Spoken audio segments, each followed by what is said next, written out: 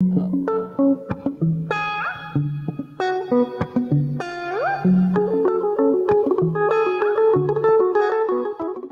guys, today we're gonna take a look at the wheels on our office chairs and how we can upgrade to protect our floors better.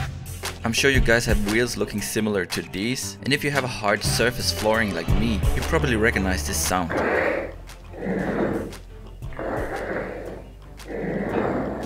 So first step is to get rid of the old wheels. These can be quite tricky to get off, and as you can see I'm holding a screwdriver, and I didn't just hold it for, looking pretty. I actually did use it. I brought these rubber wheels that you can easily find on Amazon or eBay.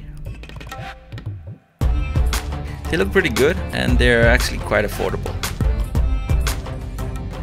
Putting on the new wheels was a lot more easy than taking off the old ones. A good trick is to use your thumb and just squeeze on the flat part of the metal. Just make sure that the pin is aligned with the hole and then just give it a good squeeze in the middle of the bracket.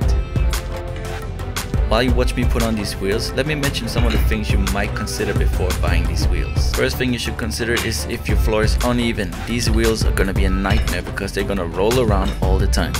Second thing you should consider is if you're not that tall and your height adjustment on the chair is all the way down, these wheels are a little bit higher than the normal wheels, so this will increase the height of your chair.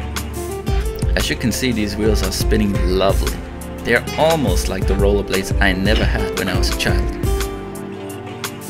So I've had these wheels for about 3 weeks now, and I am super happy with the results.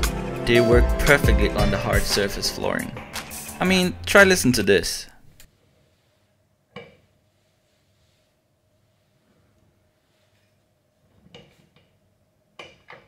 So before I finish off the video, I will show you how smooth they roll on my floor. If you thought the video was helpful, please give it a like and maybe consider subscribing because I only have fucking 10 subscribers.